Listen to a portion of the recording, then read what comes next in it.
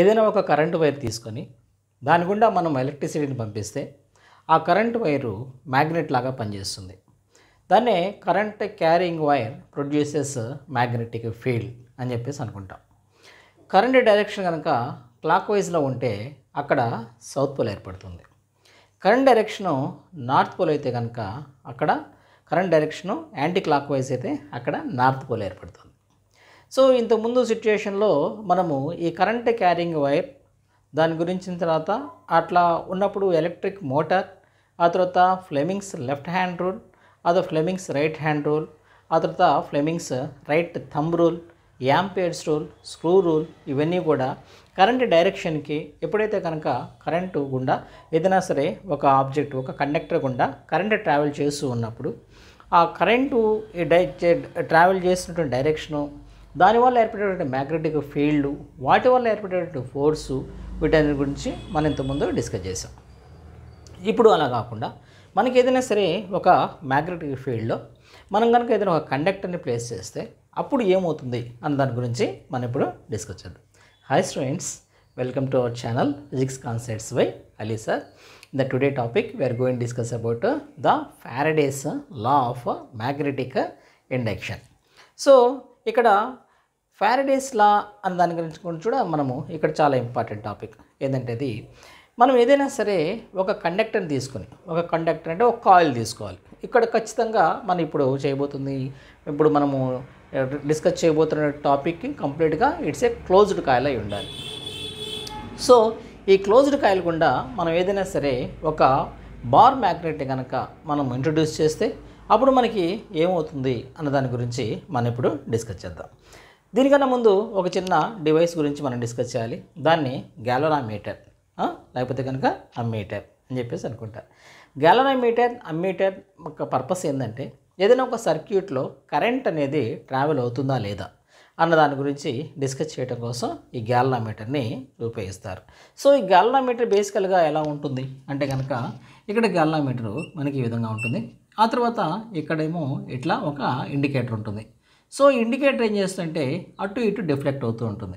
అది current travel చేసేటువంటి direction బట్టేసి అదేమవుతుంది, deflection ఎప్పుడు జరుగుతుంది, కరెంటు ఉన్నప్పుడు మాత్రమే. ఫర్ ఎగ్జాంపుల్ మనం ఇక్కడ ఈ గ్యాలరోమీటర్ని ఏదైనా సరే ఒక సర్క్యూట్స్కి మనం ఇట్లా ఏదైనా సరే ఒక బ్యాటరీకి మనం కనెక్ట్ చేసి ఆ తర్వాత మళ్ళీ మనం దీన్ని ఇట్లా ఓపెన్ చేసామనుకోండి సర్క్యూట్ని, అప్పుడు ఏమవుతుంది, గ్యాలరోమీటర్లో ఎటువంటి డిఫ్లెక్షన్ ఉండదు. డిఫ్లెక్షన్ అంటే కనుక తన మెయిన్ పొజిషన్ నుంచి అటు ఇటు మూవ్ అవుతూ ఉంటే దాన్ని మనం డిఫ్లెక్షన్ చెప్పేసి అనుకుంటాం. ఇక్కడ కనుక కరెంటు ఇప్పుడు ట్రావెల్ చేయట్లేదు, అందువల్ల దీని డిఫ్లెక్షన్ ఏమీ ఉండదు. ఒకవేళ మనం కనుక స్విచ్ ఆన్ చేసామనుకోండి అప్పుడు ఏమవుతుంది, ఈ గ్యాలరోమీటరు ఇటు స్టార్ట్స్ షోయింగ్ ద డిఫ్లెక్షన్, అంటే కరెంట్ ఇటు నుంచి ట్రావెల్ చేస్తూ ఉంటుంది. అప్పుడు ఏమవుతుంది, ఈ గ్యాలరోమీటరు ఈ రైట్ సైడ్కి ఇట్లా మూవ్ అవుతూ ఉంటుంది. ఒకవేళ కరెంట్ డైరెక్షన్ మార్చామనుకోండి, అంటే ఇటువైపు పాజిటివ్ పొలారిటీస్ని చేంజ్ చేయడం ఉంటుంది దీన్ని. సో ఇక్కడ కనుక మనం కనుక ఇట్లా కరెంట్ని కనుక ఇట్లా మార్చామనుకోండి అప్పుడేమవుతుంది, కరెంట్ అనేది అప్పుడు ఇటు ట్రావెల్ అవుతుంది, ఇటువైపు ట్రావెల్ అవుతుంది, అప్పుడు డిఫ్లెక్షన్ అనేది ఇటు జరుగుతూ ఉంటుంది. సో కరెంట్ డైరెక్షన్ మారినప్పుడు ఆ డిఫ్లెక్షన్ కూడా మారిపోతూ ఉంటుంది. అదేమో గ్యాలరోమీటర్. Okay, right. ఇప్పుడు మనము ఒక చిన్న ఎక్స్పెరిమెంట్ చేద్దాం దీని గురించి. సో ఇక్కడ మీకు చాలా ఇంపార్టెంట్ క్వశ్చన్. దీన్ని ఎట్లా అడుగుతారంటే ఈ క్వశ్చన్ని, explain Faraday's law of electromagnetic induction through by means of an experiment. చాలా ఇంపార్టెంట్ టాపిక్ ఇది. చాలా సింపుల్గా ఉంటుంది, చాలా సింపుల్గా ఉంటుంది. ఒకసారి జాగ్రత్తగా వింటే సరిపోతుంది. సో మొట్టమొదట దీనికోసం ఏంటంటే మనం ఒక యాక్టివిటీ చేద్దాం. దానికోసం మొట్టమొదటి ఏం చేస్తారు, ఒక సర్క్యులర్ కాయిల్ తీసుకోండి. సో ఇట్లా ఏదైనా సరే ఒక కాయిల్, ఒక లూప్, క్లోజ్డ్ లూప్ అంటే ఏంటి, క్లోజ్డ్ లూప్ అంటే కనుక మనకి ఖచ్చితంగా ఎక్కడ కూడా ఓపెన్ ఉండకూడదు. సో గ్యాలరోమీటర్ని మనము, ఇది సింబల్ గ్యాలరోమీటర్కి. సో ఇట్లా మనము ఒక క్లోజ్డ్ లూప్ తీసుకున్నాం. ఈ క్లోజ్డ్ లూప్ తీసుకున్న తర్వాత మనం ఏం చేసాం, దానికి ఒక గ్యాలరోమీటర్ని అటాచ్ చేసాం. ఓకే, సో ఇప్పుడు ఏమవుతుంది, దీంట్లో గ్యాలరోమీటర్ డిఫ్లెక్షన్ ఏమీ లేదు. అంటే గ్యాలరోమీటరు తను ఉన్నటువంటి పొజిషన్, ఇది సింబల్ గ్యాలరోమీటర్కి, ఇది సింబల్. సో గ్యాలరోమీటర్లో ఎటువంటి డిఫ్లెక్షన్ లేదు, అంటే ఇక్కడ కరెంట్ అనేది ట్రావెల్ అవ్వట్లేదు. ఇప్పుడు ఏం చేద్దామంటే ఒక బార్ మ్యాగ్నెట్ తీసుకుందాం. సో బార్ మ్యాగ్నెట్ తీసుకుని ఆ బార్ మ్యాగ్నెట్ని ఏం చేద్దామంటే ఫర్ ఎగ్జాంపుల్ దీన్ని బార్ మ్యాగ్నెట్ అనుకోండి. సో బార్ మ్యాగ్నెట్, ఈ bar మ్యాగ్నెట్కి north pole south pole ఉన్నాయి ఈ విధంగా. Okay, north pole south pole. ఆ బార్ మ్యాగ్నెట్ని అక్కడ ప్లేస్ చేద్దాం. అక్కడ ప్లేస్ చేసినప్పుడు అప్పుడు ఏమవుతుంది, అక్కడ ఎటువంటి ఆ బార్ మ్యాగ్నెట్లో ఎటువంటి, ఇక్కడ బార్ మ్యాగ్నెట్ని ఇక్కడ ప్లేస్ చేసినప్పుడు దీంట్లో ఎటువంటి డిఫ్లెక్షన్ లేదు. ఆ తర్వాత ఇక్కడ దీంట్లో డిఫ్లెక్షన్ అనేది ఎప్పుడు అవుతుంది, ఇక్కడ ఉన్నటువంటి క్లోజ్డ్ లూప్ గుండా కరెంట్ ట్రావెల్ అయితే. సో ఇప్పుడు ఏం చేద్దామంటే ఈ బార్ మ్యాగ్నెట్ని ఇక్కడ ఉన్నటువంటి ఈ లూప్లో గుండా ట్రావెల్ చేద్దాం మనం. అంటే ఆ లూప్ ఉంటుంది, ఆ లూప్లో గుండా ఈ బార్ మ్యాగ్నెట్ ట్రావెల్ అవుతుంది. ఇమీడియట్గా మనకేమవుతుందంటే డిఫ్లెక్షన్ అనేది స్టార్ట్ అవుతుంది. ఇక్కడ ఉన్నటువంటి ఈ గ్యాల్వామీటర్ ఏం చేస్తుంది, ఇక్కడ ఉన్నటువంటి మెయిన్ పొజిషన్ నుంచేసి ఇక్కడ యాక్చువల్గా ఇది మెయిన్ పొజిషన్ ఉంటుంది. ఈ మెయిన్ పొజిషన్ నుంచేసి ఇమీడియట్గా అది ఇటువైపు ట్రావెల్ చేయడం ప్రారంభిస్తుంది. సో ఇది చాలా షాకింగ్ ఒక రకంగా చెప్పాలంటే ఇట్స్ వన్ బిగ్గెస్ట్ అచీవ్మెంట్. ఈ ఫారడేస్ లా అనేది ఒక బిగ్గెస్ట్ అచీవ్మెంట్. ఎలా, ఇక్కడ చూడండి, మనం ఏం చేస్తున్నాం, మనము ఇక్కడ కరెంట్ అనేది జనరేట్ అవటం వలన ఇక్కడ గ్యాల్వామీటర్లో డిఫ్లెక్షన్ వచ్చింది. అంటే ఇక్కడ కరెంట్ జనరేట్ అయింది. అలా కరెంట్ అనేది ఎలా జనరేట్ అయింది అంటే కనుక మనము ఇక్కడ ఉన్నటువంటి బార్ మ్యాగ్నెట్ని ఒక కాయిల్ గుండా పంపించినప్పుడు అప్పుడు దాంట్లో కరెంట్ జనరేట్ అయింది. సో దీన్నే మనం అనుకుంటామంటే మ్యాగ్నెటిక్ ఇండక్షన్ అని చెప్పేసి అనుకుంటాం. దీన్ని మళ్ళీ ఏం చేద్దాం, ఇక్కడ ఉన్నటువంటి బార్ మ్యాగ్నెట్ని ఇంతకుముందు మనము లోపలికి పంపించాం కదా, ఈసారి ఏం చేద్దాం, బార్ మ్యాగ్నెట్ని అక్కడ లోపలికి వెళ్ళినటువంటి బార్ మ్యాగ్నెట్ని మళ్ళీ మనం ఏం చేద్దాం, వెనక్కి తీసుకొద్దాం. వెనక్కి తీసుకొచ్చినప్పుడు ఏమవుతుంది, ఈసారి డిఫ్లెక్షన్ ఇటువైపు ట్రావెల్ అవుతుంది. సో డిఫ్లెక్షన్ అనేది మనము పంపిస్తున్నటువంటి, మనం ఎటువైపు ఏ డైరెక్షన్లో నుంచి మనం ట్రావెల్ చేస్తున్నాం బార్ మ్యాగ్నెట్ని అనే దాన్ని బట్టేసి ఇక్కడ డిఫ్లెక్షన్ అనేది బేస్ అయి ఉంటుంది. సో ఇప్పుడు మనం ఏం చేద్దామంటే దీని గురించినటువంటి ఫారడే ఒక ఈక్వేషన్ ఏంటంటే అది whenever there is a continuous change in the magnetic flux in a closed coil, it produces a current. That current is called as the induced current. దీన్నే first law of the Faraday first law of electromagnetic induction చెప్పేసి అంటారు.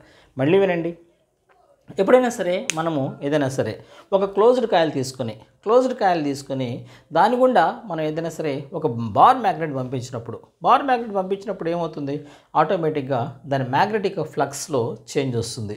ఆ magnetic ఫ్లక్స్లో ఎప్పుడైతే change వస్తూ ఉంటుందో అప్పుడేమవుతుంది, ఆ కాయిల్లో మనం దేని గుండా అయితే మనం మ్యాగ్నెట్ పంపిస్తున్నామో ఆ కాయిల్లో ఇక్కడ కరెంట్ అనేది జనరేట్ అవుతుంది. అటువంటి జనరేట్ అయినటువంటి కరెంట్నే మనము ఇండ్యూస్డ్ కరెంట్ అని చెప్పేసి అనుకుంటాం. దాన్ని first law of electromagnetic induction, Faraday's first లా అని చెప్పేసి అనుకుంటాం. Whenever there is a continuous change in the magnetic flux in a closed coil, current is produced in that coil and the current is called as induced current. Induced అంటే ఏంటి, ఇక్కడ ఉన్నటువంటి ఏదైనా ఒక object వలన ఏదైనా ఒక ఎఫెక్ట్ వలన అక్కడ ప్రొడ్యూస్ అయితే కరెంటు, దాన్ని ఇండ్యూస్డ్ అని చెప్పేసి అంటారు. జనరల్గా కరెంట్ అనేది ఎలా వస్తుంది, flow of charges in a unit time. ఏదైనా సరే ఒక కండక్టర్లో ఒక పర్టికులర్ టైంలో ఛార్జెస్ ఎంతైతే ట్రావెల్ అవుతాయో దాన్ని rate of flow of charges is called as current. కానీ ఇక్కడ ఇండ్యూస్డ్ కరెంట్ అంటే ఏంటి, ఏదైనా సరే ఇంకొక ఎఫెక్ట్ వలన ఇక్కడ కరెంట్ జనరేట్ అయితే దాన్ని ఇండ్యూస్డ్ కరెంట్ అని చెప్పేసి అనుకుంటారు. దాన్ని ఫారడేస్ ఫస్ట్ లా అని చెప్పేసి అనుకుంటాం. ఈ ఎక్స్పెరిమెంట్ని మనం సింపుల్గా రాసేయచ్చు. ఓకే, అది అయిపోయిన తర్వాత దాన్ని మనము ఫారడేస్ ఫస్ట్ లా అని చెప్పేసి అనుకుంటాం. ఆ తర్వాత ఇంకొకటి ఫారడేస్ ఫస్ట్ లాలో మనం ఏం నేర్చుకున్నాం అంటే కనుక అప్పుడు ఏదైనా సరే కాయిల్లో ఫ్లక్స్ కనుక మారిపోతూ ఉంటే దాంట్లో వచ్చేసి కరెంట్ జనరేట్ అవుతుంది. ఆ జనరేట్ అయినటువంటి కరెంట్నే మనం ఇండ్యూస్డ్ కరెంట్ అని చెప్పేసి అనుకుంటాం. ఆ తర్వాత ఇంకొకటి కూడా అబ్జర్వ్ చేశారు ఆయన, దాన్ని మనం ఫారడేస్ ఫస్ట్ లా అని చెప్పేసి అనుకుంటాం. ఇప్పుడు ఒకవేళ మనం కనుక ఇక్కడ కాయిల్ని మనము చాలా వేగంగా ఆ కాయిల్ కనుక మనం ఈ బార్ మ్యాగ్నెట్ని కనుక ఆ కాయిల్ గుండా వేగంగా మనం మూవ్ చేస్తూ ఉంటే అప్పుడు ప్రొడ్యూస్ అవుతున్నటువంటి కరెంటు కూడా చాలా ఎక్కువగా ఉంటుంది. అంటే మనము ఇక్కడ ఉన్నటువంటి మ్యాగ్నెటిక్ ఫ్లక్స్ని టైం ఫ్రేమ్లో కనుక అబ్జర్వ్ చేస్తే అంటే ఎక్కువ వేగంతో మనం కనుక మూవ్ చేస్తూ ఉంటే అప్పుడు వచ్చేటువంటి కరెంట్ అనేది చాలా ఎక్కువగా ఉంటుంది. దాన్నే సెకండ్ లా అని చెప్పేసి అనుకుంటారు. ఈ సెకండ్ లా అంటే మనకి ఏమవుతుంది, ఫారడేస్ సెకండ్ లా. ఇక్కడ induced EMF, the induced EMF అని చెప్పేసి అనుకుంటాం. ఈ ఎప్సిలాన్ అని చెప్పేసి అనుకుంటాం. దీన్ని ఏమనుకుంటామంటే ఎప్సిలాన్. సో ఇక్కడ మనకి ఏమవుతుంది, కరెంట్ అనేది జనరేట్ అవుతుంది. దాన్ని ఏమనుకుంటాం, ఇండ్యూస్డ్ కరెంట్ అని చెప్పేసి అనుకుంటాం. దాన్ని మనం ఇండ్యూస్డ్ ఈఎంఎఫ్ అని చెప్పేసి కూడా అనుకుంటాం. సో ఈ ఇండ్యూస్డ్ ఈఎంఎఫ్ అనేది దేనికి ఈక్వల్ అవుతుంది అంటే కనుక దీన్ని మనము ఈఎంఎఫ్ అని చెప్పేసి అనుకుంటాం. ఏ ఈఎంఎఫ్ అది, ఇండ్యూస్డ్ ఈఎంఎఫ్. ఈ ఇండ్యూస్డ్ ఈఎంఎఫ్ దేనికి ఈక్వల్గా అవుతుంది, rate of change of magnetic flux. Rate of change of magnetic flux అంటే మ్యాగ్నెటిక్ ఫ్లక్స్ అనేది టైం ఫ్రేమ్లో తీసుకుంటే ఎంత ఎక్కువ మ్యాగ్నెటిక్ ఫ్లక్స్ ఉంటే, ఎంత ఎక్కువ మ్యాగ్నెటిక్ ఫ్లక్స్ చేంజ్ అవుతూ ఉంటే, డెల్టా అంటే చేంజ్, ఎంత ఎక్కువ మ్యాగ్నెటిక్ ఫ్లక్స్ అనేది చేంజ్ అవుతూ ఉంటుందో అంత ఇండ్యూస్డ్ ఈఎంఎఫ్ అనేది జనరేట్ అవుతూ ఉంటుంది. అంటే మనం కనుక ఆ కాయిల్ని చాలా ఫాస్ట్గా మనం కనుక ఈ బార్ మ్యాగ్నెట్ని బాగా ఫాస్ట్గా ఆపరేట్ చేస్తే అప్పుడేమవుతుంది, మనకి అక్కడ ప్రొడ్యూస్ అయ్యేటువంటి ఈఎంఎఫ్ కూడా చాలా ఎక్కువగా ఉంటుంది. అదేమో Faraday's second law. What Faraday's second law tells you that delta F is equal, epsilon is equal, induced EMF is equal to rate of change of magnetic flux in a closed coil. Rate అనే word వచ్చినప్పుడల్లా delta T అని రాసుకోవాలి, by delta T అని రాసుకోవాలి. Rate అనే word వస్తే by delta T అని రాసుకోవాలి. Rate of change of magnetic ఫ్లక్స్లో time ఫ్రేమ్లో వచ్చేటువంటి చేంజ్ని మనం ఇండ్యూస్డ్ ఈఎంఎఫ్ అని చెప్పేసి అనుకుంటాం. దాన్నేమో మనము ఫారడేస్ సెకండ్ లా అని తీసుకుంటాం. ఆ తర్వాత థర్డ్ లా వచ్చినప్పటికల్లా ఇది ఫారడేస్ సెకండ్ లా అనుకుంటాం. మనం ఫారడేస్ థర్డ్ లా ఏం తీసుకుంటామంటే మనకి ఒక కాయిల్ పరంగా తీసుకుంటే అంటే జస్ట్ ఓన్లీ వన్ సర్కిల్ ఉందన్నమాట, వన్ లూప్ ఉంది, ఒకటే ఒక సర్కిల్ ఉంది. అప్పుడు దాంట్లో ప్రొడ్యూస్ అయ్యేటువంటి మ్యాగ్నెటిక్ ఫ్లక్స్ 5 అనుకోండి. అంటే ఒక కాయిల్ ఉండటం వల్ల వచ్చేటువంటి మ్యాగ్నెటిక్ ఫ్లక్స్ 5 అనుకుంటే, ఒకవేళ n టర్న్స్ ఉన్నాయి అనుకోండి. n టర్న్స్ అంటే కనుక ఫర్ ఎగ్జాంపుల్ ఇట్లా ఆ ఉన్నటువంటి రింగ్స్, ఒక రింగ్ ఉంటే కనుక అక్కడ ప్రొడ్యూస్ అయ్యేటువంటి అక్కడ మ్యాగ్నెటిక్ ఫ్లక్స్ ఎంత అవుతుంది, మ్యాగ్నెటిక్ ఫ్లక్స్ 5 అనుకోండి. దీన్ని 5 అని చెప్పేసి చదవాలి. ఏమని చదువుతుంది దీన్ని, ఇక్కడ ఇది గ్రీక్ లెటర్, దీన్ని 5 అంటాం మ్యాగ్నెటిక్ ఫ్లక్స్. సో ఇక్కడ మ్యాగ్నెటిక్ ఫ్లక్స్ అది. ఇక్కడ 5 అంటే కనుక ఒక రింగ్ వల్ల అక్కడ వచ్చేటువంటి కరెంట్నే మనము, ఒక రింగ్ వల్ల వచ్చేటువంటి ఫ్లక్స్ ఎంత ఉంది, 5 ఉంది. ఒకవేళ n టర్న్స్ ఉంటే కనుక n టర్న్స్ అంటే n number of turns, n అంటే కనుక నెంబర్ ఆఫ్ టర్న్స్, అప్పుడు ప్రొడ్యూస్ అయ్యేటువంటి ఈఎంఎఫ్ ఎంత అవుతుంది, అక్కడ ప్రొడ్యూస్ అయ్యేటువంటి ఫ్లక్స్ ఎంత అవుతుంది అంటే కనుక n ఇంటూ 5 అవుతుంది. అంటే ఇక్కడ మనకి ఒక రింగ్ ఉంటే కనుక, అంటే ఒక సర్కిల్ ఉంటే అక్కడ ప్రొడ్యూస్ అయ్యేటువంటి ఈఎంఎఫ్ 5 అనుకుంటే, ఒకవేళ n రింగ్స్ ఉన్నాయి అనుకోండి, ఫర్ ఎగ్జాంపుల్ 10 రింగ్స్ ఉన్నాయి, అప్పుడు ప్రొడ్యూస్ అయ్యేటువంటి మొత్తం ఫ్లక్స్ ఎంత అవుతుంది అంటే 10 అవుతుంది. ఓకేనా. సో మనం ఆ విధంగా మనం దీన్ని కన్క్లూడ్ చేయొచ్చు. సో వీటిని 3 కూడా మనము Faraday's law of magnetic induction. What are the Faraday's loss అంటే మనము ఈ 3ని తీసుకోవాలి. మేజర్గా దీంట్లో మీరు గుర్తుపెట్టుకోవాల్సింది epsilon is equal to delta phi by delta t. I hope that this session is helpful for you. Please support me, Nana. Wish you all the best.